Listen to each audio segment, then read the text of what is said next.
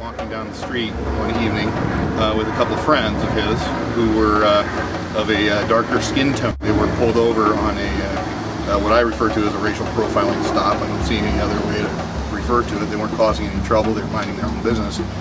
None of these kids, to my knowledge, has ever harmed anyone or anyone's property. But still, they were accosted by these law enforcement officers, and they were illegally searched. And my brother happened to have an empty pipe on him, and as a result of that, he ended up on probation. I don't know if you've ever gotten in trouble as a young person, but you essentially have zero rights, as opposed to the rest of us who have next to zero rights. So this judge put him on probation, no trial, no, nothing, nothing that could be done about it in principle. And he was on probation, and one of the requirements of his probation was that he was supposed to be on house arrest. He was not allowed to leave the house without an adult. And one day after school, happened to be walking down the sidewalk for whatever reason. A probation officer saw him, and so the judge had him locked up for what was supposed to be a 90-day period. About 30 days into this 90-day period, we were informed that his 90 days counter hadn't actually started yet because of, quote, his bad attitude. Evidently in this institution, they're required to put their hands over their hearts and say, "Excuse me, sir," every time they walk past a guard.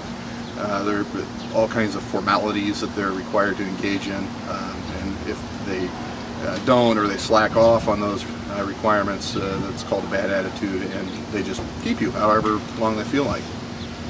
The most recent incident added another 40 days to his time because he traded a cookie to another prisoner. So he currently is scheduled, if nothing else goes amiss, to be released on April 13th. He went in the middle of November. So it's been, to do the math, was that 5 months? It's just insane, right? The guy never did anything wrong, and he's just locked up for no good reason.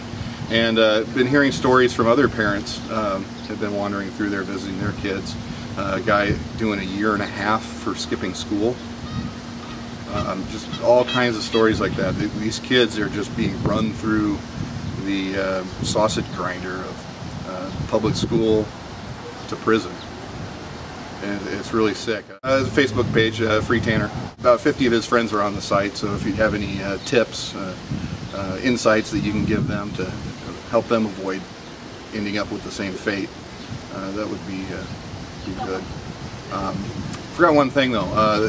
This is kind of just the real kicker here, and kind of brings it all together and explains exactly what's going on. So my dad got these forms from the Department of Family Services requesting copies of all his financial information. The reason being, they want to determine how much to charge him for the privilege of my brother's incarceration. So it's just a total racket. They lock kids up, send you a bill, no incentive whatsoever to let them out. Hey kids, this is Osborne here, reporting live from Nashua, New Hampshire, bringing a story here back to you in Defiance. We have a 420 protest here today. Got about, 100 people here smoking marijuana in the park. Maybe you should think about doing that at home. If you don't light my fire, then don't come around, 'cause I'm gonna burn one down. 'Cause